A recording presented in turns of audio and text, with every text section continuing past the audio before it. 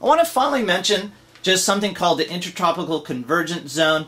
Again, it's another one of those things that you probably won't hear about in your daily life, but it's an important phenomenon in the equator. It's important for sailing, it's important oceanographically as well, it's important atmospherically as well. And this is really where those trade winds collide and where that air rises in the doldrums. This is called the Intertropical Convergence zone.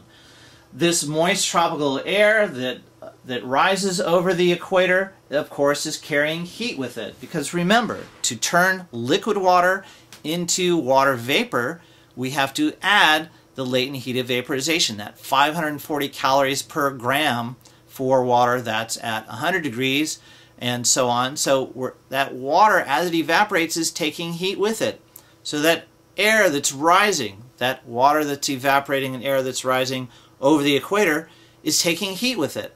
And so the Hadley cell and the atmospheric circulation is distributing heat across the globe as that water vapor rises.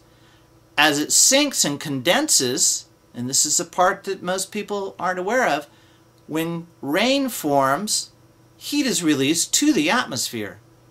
It has to, because as we go from a gas to a liquid, we have to release that latent heat of vaporization. And when we release that latent heat of vaporization, we're releasing heat to the atmosphere. So movements of water vapor from the tropics to higher latitudes are actually carrying heat with them. And for that reason, the tropics are called Earth's heat engine.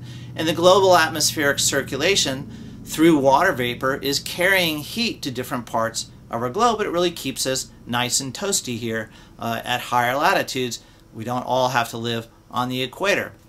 So through water vapor, and because of the principles of vaporization, latent heat, we're moving heat around on our planet. And when that water vapor condenses, it releases that heat, of course, and you see rainfall and heat release to the atmosphere. That's really what this discussion is about. In that way, the tropics act as a kind of firebox. The tropical ocean has been called a firebox for Earth's atmosphere, just like logs on fire are a firebox for keeping your living room nice and warm. We see this feature, the Intertropical Convergence zone, very well in the Atlantic Ocean, in the Pacific Ocean. We also see it very well sometimes, not as in the Atlantic Ocean, but it's this band of clouds that we find across the equatorial Pacific. Again, as we have trade winds moving towards this region, and as we have air rising, of course, off the equator. There's a very warm band of water across here, so there's lots of evaporation.